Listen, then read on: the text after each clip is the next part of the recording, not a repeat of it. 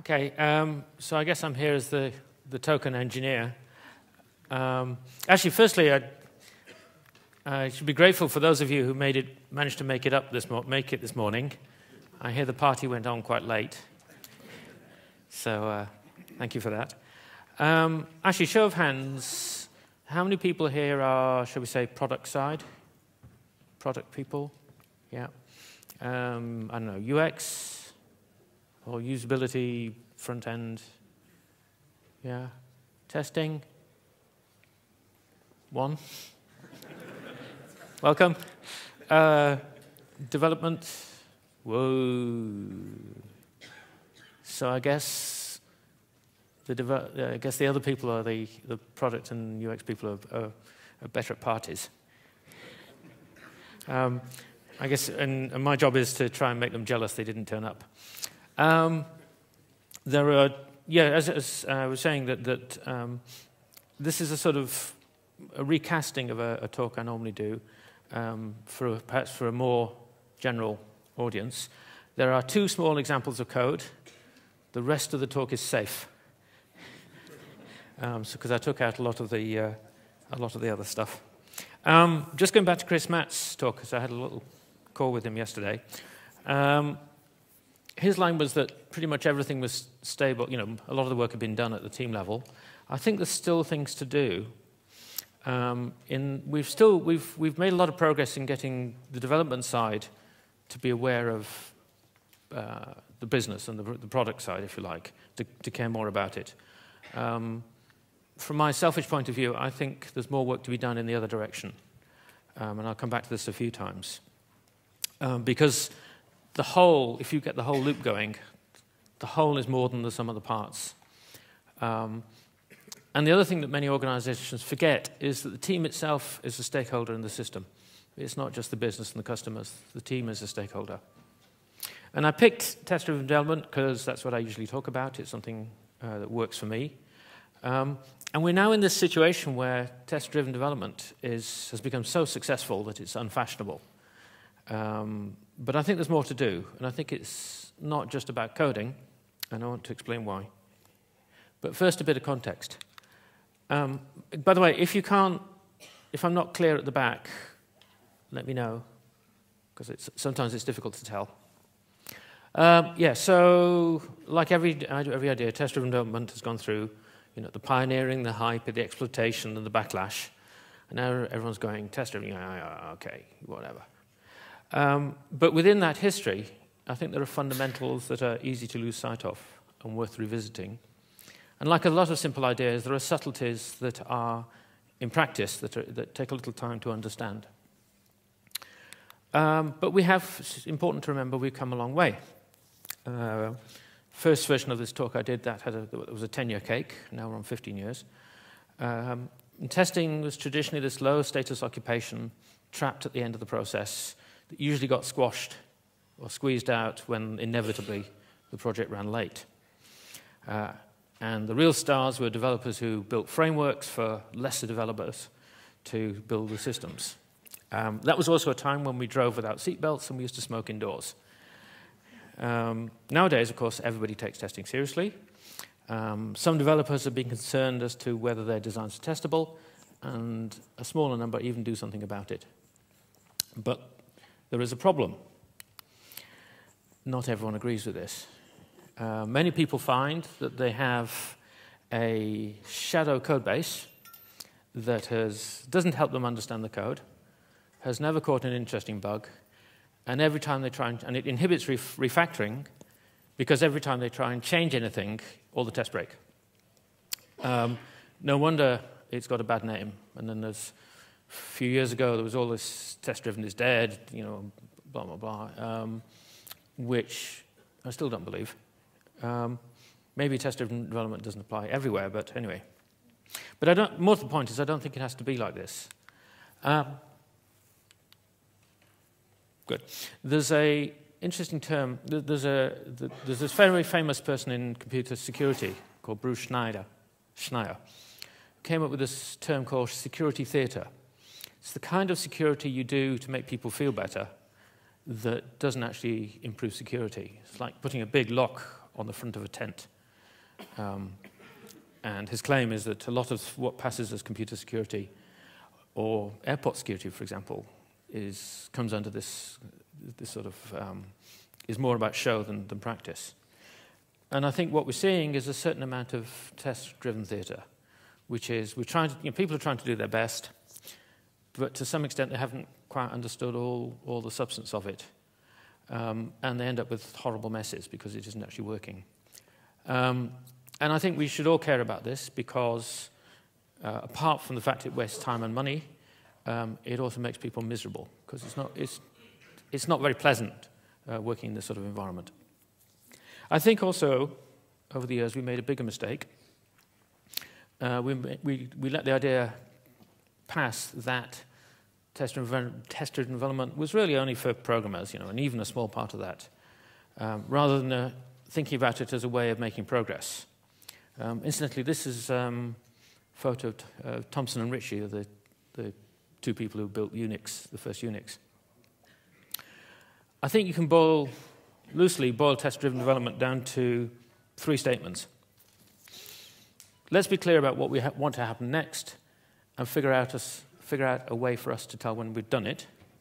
And this is the attitude of how can we tell if it works, which it drives a lot of things. And let's do this in small steps to minimize the risk. Iterative growth is a fundamental it goes together with test-driven. At the time it was starting, this was only really common in a couple of cultures like Smalltalk and Lisp. Although there's this massive, less sustainable version, if you think about it, with things like Visual Basic and spreadsheets and stuff. Now it's a lot more common, but we haven't entirely won the battle. I still see organizations that are trying to develop from documents. I'll come back to this. And then this is the one that tends to get left out. And let's use that experience to keep improving the system. With all this talk of testing, it's this bit about listening to and responding to the feedback from the system and how people use it. And I'll come back to this too. This is the bit that tends not to happen in the Visual Basic world and equivalents. So, just to make sure we haven't forgotten and that we're all on the same page, let's go over the basics again. The loop is the core of test-driven development. You first write down the result of the next change you want to see. This is your analysis moment. It's when you just get to decide what's the next piece of functionality, how am I going to trigger it, and how am I going to see that it's happened. In code, that might be an interface. You could argue at other levels it might be defined in terms of the user experience or even the money. Who knows? The second step is to get the code to pass, get the test to pass in a sort of simple and brutal and direct manner. At this point, we're just trying to make sure that we've understood it and we've got that functionality locked down. And the third step, which everyone tends to get lost a bit, is to step back and look for patterns and duplication to understand, so that we better understand the domain and the implementation and we can improve it more clearly. And in code, this is your design moment. This is where you see the duplication and you go, aha, there's a concept in there, I'm going to pull that out. At other levels, we might notice a clumsy process flow, and we could improve that. And the reason I think this is important to everybody is that, to me, the tests are a bridge between a need and its fulfillment. That's why I like to write the test first, because it helps me think about what I actually want. It forces me to check my understanding before jumping into the implementation. So the way I tend to work is I'm very careful about naming the test before I fill it in, because I use that as my view is that if I can't come up with a good test name, I haven't quite teased out what's important. And then within the body of the test, you want to make it readable so that you can come back to it and you understand what the point, what it is that this thing is supposed to be expressing.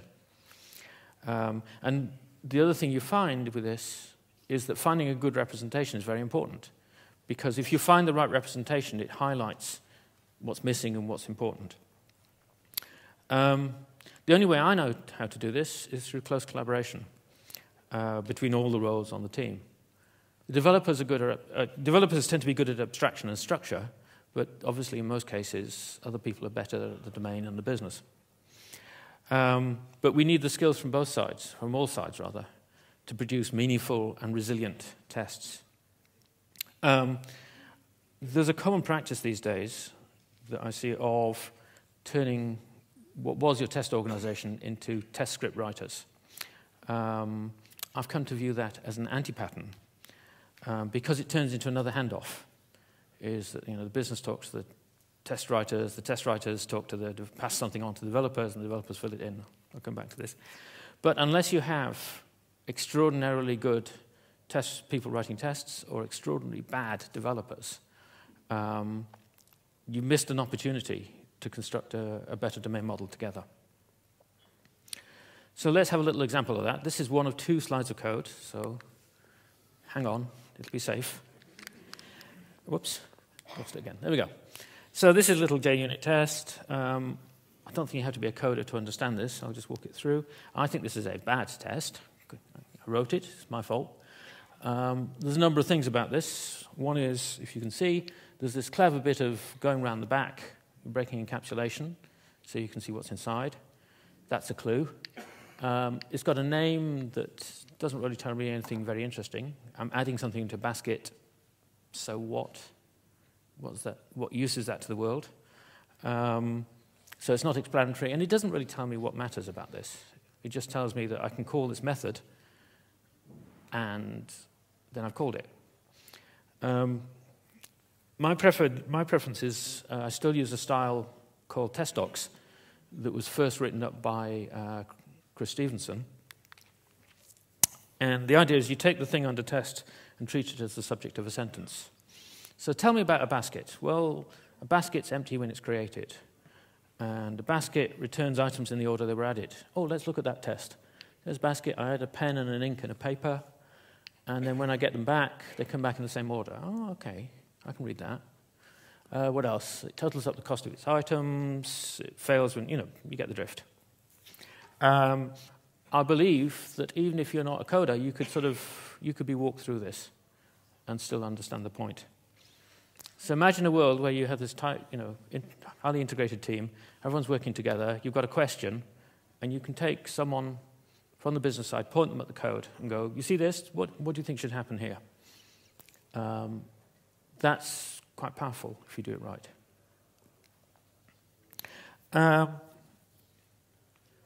The next thing to talk about is that part of this is, the reason I use this stuff is quality.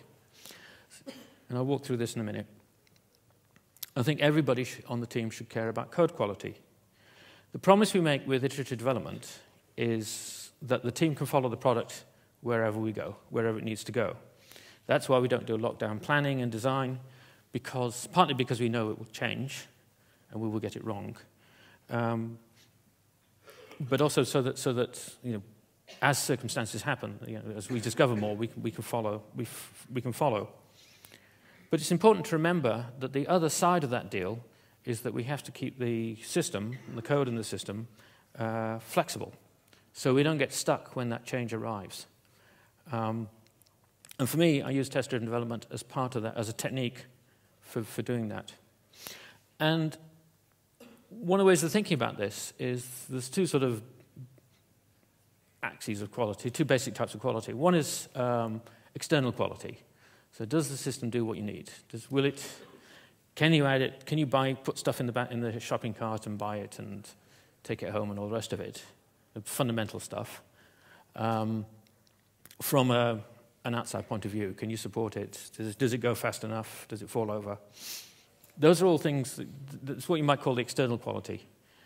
And the way you exercise that, usually, is with system-level tests, or acceptance tests, or end-to-end tests, but larger scale tests, because you're testing the system as a whole. But the thing and a lot of people like to test just at that level, which is fair enough, but that doesn't tell you about what's going on inside. What that doesn't tell you is about the internal quality. And the internal quality is this a system you can live with? Is this a system when a change happens, you can make that change safely without everything falling to pieces every time you try and release? And that does happen. I know of a system I worked with where they got stuck. They couldn't release for 2 months because they lost control of the code. And that was quite embarrassing, especially as they were being hacked at the time. And to me, that's the level of the internal unit tests, small-scale tests. And there's a colleague of mine, Nigel Reynolds-Moss, who put it this way, is that if you think about external quality is about the present. Where are we now? And maybe the past. What have we achieved so far? Whereas internal quality is about the future. What can we do in the future?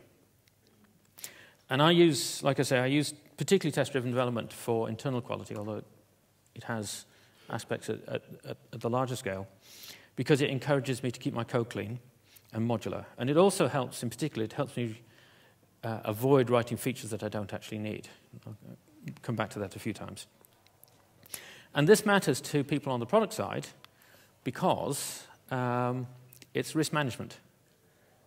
So in many cases that I've seen, although everybody would like more features for the money, including developers, in a lot of cases what you actually want is some degree of predictability. And in some cases that's more important than more better features. And it's very unsettling when a project that's been ticking over nicely, just moving along, suddenly grinds to a halt because the team at the development side has lost control of the code base. And when delivery suddenly becomes unpredictably unpredictable, your unknown unknowns, that gets painful. That gets quite uncomfortable. But to be clear, that's not the same as, I don't know how long this is going to take because we've never done it before. This is, we thought we had this under control, we thought we knew what we were doing, it turns out we don't. And that's when things get painful. And the other reason you need to think about you should think about internal quality is if you need to look at the whole life cycle. And again, you see organizations where they're obsessed with velocity, must go fast, more velocity, more points, more points. But they're not looking at the next stage after that, because of course you can get more points, even without gaming the point system. But ticking off stories as fast as possible is not the most effective thing you do if the end result is you spend all your time fixing the bugs in production, or you have to build a support team, or your customers walk away because the thing just doesn't work. You have to look at the whole thing, and the point of the internal quality is you're trying to stop the failures getting into the system in the first place, because then you don't have to deal with them. And on that note, this is a frontispiece to utopia. It is actually possible to have code bases with no significant bugs. I've done it a few times over the years when the planets line up in the right direction. It takes effort and skill, but it's not impossible. Particularly the sort of applications I get to work in, and I suspect most of the people here. If you look at the whole continuous delivery movement, it's based on the notion that we can get this to work. We don't have to go through a terrifying, hardening period at the end. If you can get there, the great thing is it opens up new ways of working, because you don't have to spend all your time mitigating against possible errors. It really does change the world. You change what you need to build and change the way you work. And if you can get to this confidence, you can just get on with things. It's such a relief, rather than sort of being trapped in impact analysis and fear. And there's a system I worked on where the original spec was full of configurability and stuff, because their working assumption was that making a change to the system was terribly dangerous and difficult. And so they had to make it configurable, which of course makes the system more difficult and more dangerous. And we got to the point where we could just release any, you want to release, it's released. And that, which took out the need for a whole bunch of complexity in the system. So let's pretend for a moment that we believe in this stuff. What would the test be for test-driven development? What would it feel like? I'm talking about this from my point of view, which is as a developer. But I think if you're not a developer, if you can think about how this would apply to you. So one thing is steady incremental progress. You add a feature at a time. Each step either adds functionality or improves the design. You're not constantly reworking tests. There's no debug hell. My worst bug was multi-threaded C++. It took me 3 weeks to find. I never want to go there again. Has anyone else had one of those? No? Yeah, don't do it. It's and it's one of the things that Ward Cunningham, who's the source of a lot of these ideas, pointed out about XP, is it doesn't feel very fast when you're doing it, because you're being very careful. But it's relentless. It just keeps moving. It doesn't get stuck. I think there's an unappreciated benefit in that we're always constantly succeeding. We're only this far from success, never that far from a green bar. If you're feeling a bit miserable, you can run the tests a couple of times, and yeah, it's still working. That's great. You avoid the emotional costs of what I call sort of boom and bust programming. You know, you put the headphones on and you code away all night, and it's great. You know, and then when you finally get back into work the next day, you then have 2 weeks of debugging and things because you've lost control, which is just miserable. I remember one of the first XP teams I was on, we had one guy that was just not interested. So we found him a special project. And I remember looking over at him a little bit, you know, a couple of weeks later. And he was there slumped in his chair trying to find the bug because, you know, he'd got a memory smash or something. And it's like, I haven't done that in a while. Isn't it nice? I think before I act, I have to declare what my intentions are before I start thinking about the implementation. And I have to do this from the point of view of the client, from the caller.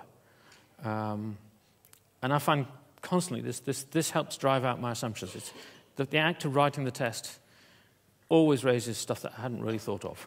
And this kind of gets lost in all this talk about test frameworks and development techniques and whatever.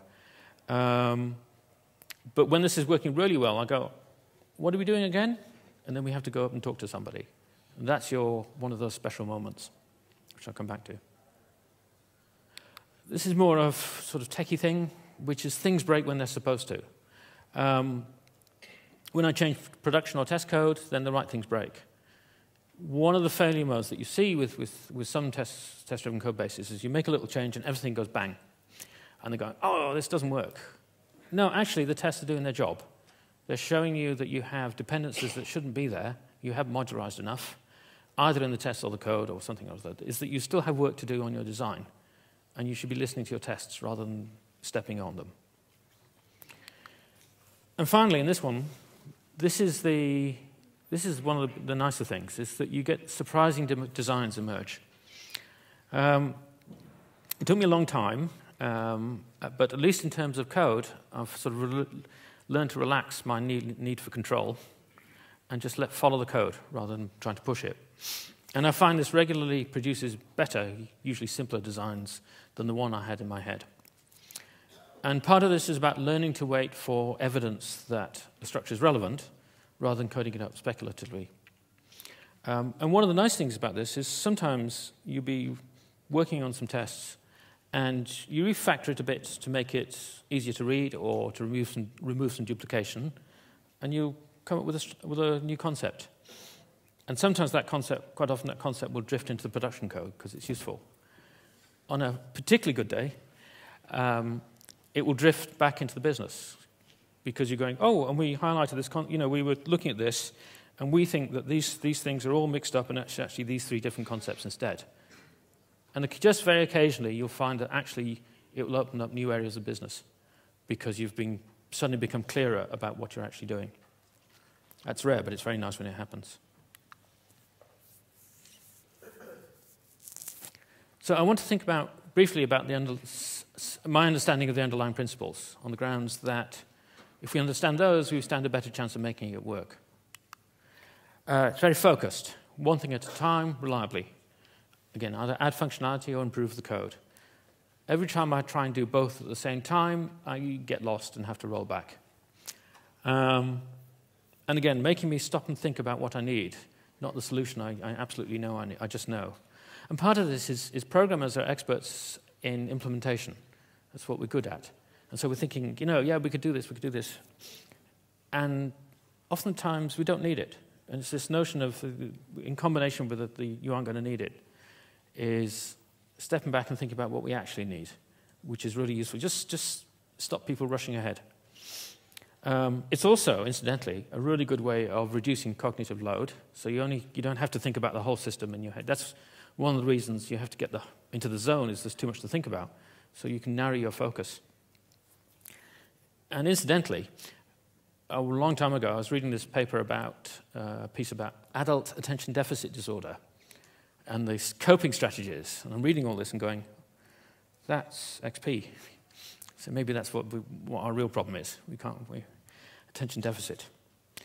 But on this note, this is an exchange I had once with Kent Beck, and there's a story about how he got into this because he read in a book from the 50s about how people used to, they'd type in the results they wanted on paper tape, and they punch it in, and then they'd run the job and then hold the tape up and see if all the holes are locked. Does everybody know what paper tape is for? We're getting to the point where, does everybody remember floppy disks? It feels like that sometimes. Kids don't. CDs? Anyway, so he tried it and it worked. But the interesting bit was this bit where I was finally able to separate logical from physical design. I'd always been told to do that, but no one ever explained how. You think of the test as the logical design, think of the code as the physical design. Take that idea and spread it out throughout the whole team. I think it works because it's concrete. People are better at thinking in terms of examples than abstractions. I think one thing we forget is how weird computational thinking is. We're just used to it, but most people aren't. And there's this, tradition in Western thought, going back to Plato, of, there's an ideal thing and then the things that are kind of like it or represent it. So there's an ideal table, and all other tables are related to this ideal table. But actually, we're pattern matchers. You don't teach kids new words by saying, here's an ideal, this is a description of an ideal table. Is this a table? What you do is say, table, table, table, oh yeah, and eventually they get the idea, usually quite quickly. And in software, for the kind of work I mostly do, which is not that algorithmic, I find working with examples safer and easier. So here's another table. You don't have to read it, but I'll walk it. This is using a thing called fit, which was another Walt Cunningham special, which interprets web pages. And the idea is this is a way of communicating with your users. And we actually did that on this project. So this is data for bonds, financial instruments. On the left-hand side, you have the inputs. On the right-hand side, you have the outputs, and the little framework that will compare the two and mark up the output. In this case, it's all green, so we're ahead.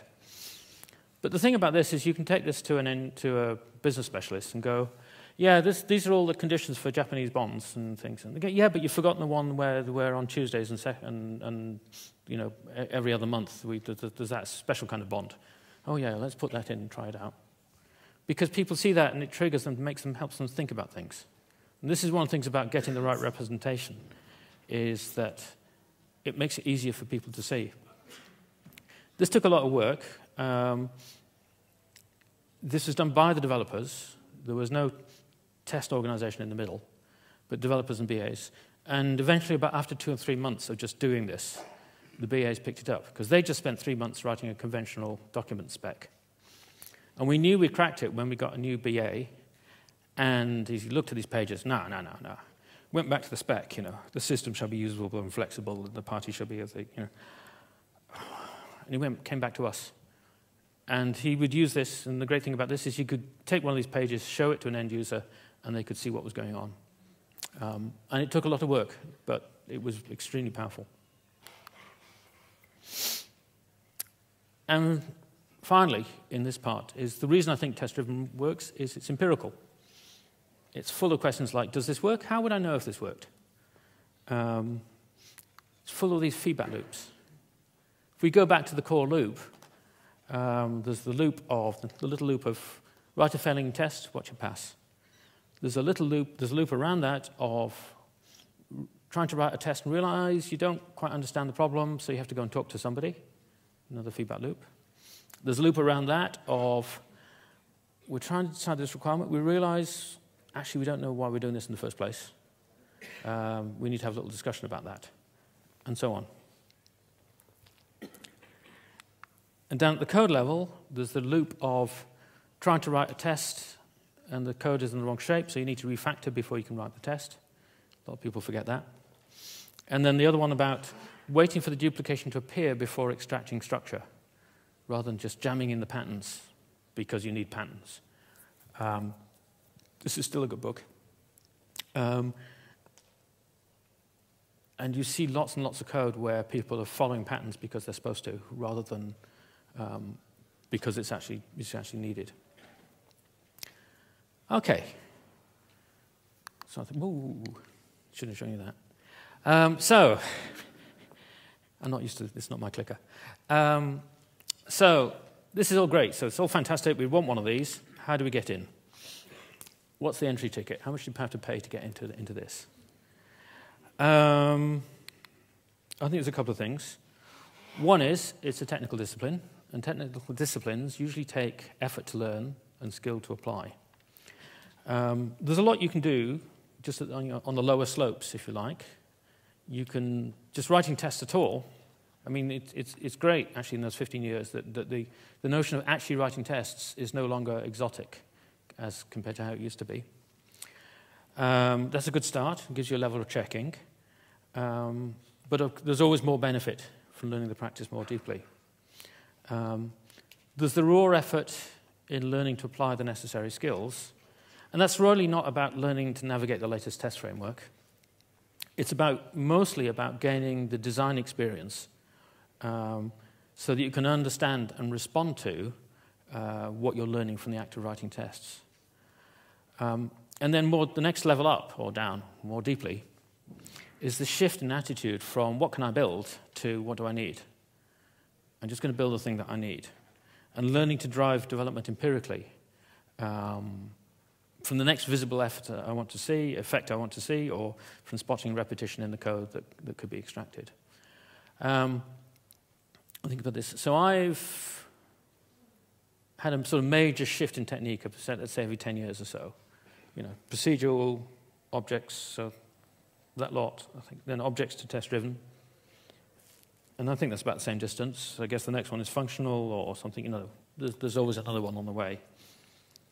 And in each case, you see there's a lot of people who are, you know, if that's the range, a lot of people who are this far. And it's better than being here, but they could be over here. And part of it is just being lucky enough to have the right experience and meet the right people. But also to keep pushing. Actually, one of the lines I like to use sometimes is when you're learning something new, you have to go too far. You have to overdo it. Because if you haven't overdone it, you don't know where the real limit is. You don't know where the boundaries are. Most people stop short. Oh, incidentally, this is the back of that picture. I think this is during the First War, so rewards for improved methods. So here we are 100 years later, still working on it. The other thing that you need to do is think about the relationship between all the different parties in the team, particularly between development and what I call product. When it's working well, it changes that relationship. There is an agile failure mode, which particularly sort of you get from the consultancies, but I've seen a lot of, where it turns into this feature factory. You know, and at one end you have the product people who come with ideas and they hand them to the test script writers who write test scripts, who pass them off to the developers who just shut up and implement it, if you don't mind. You might get a little discussion about the detail. You get your Three Amigos and all the rest of it, so you get discussion about the detail, but you never get to discuss why we're doing this in the first place, because that's not your place.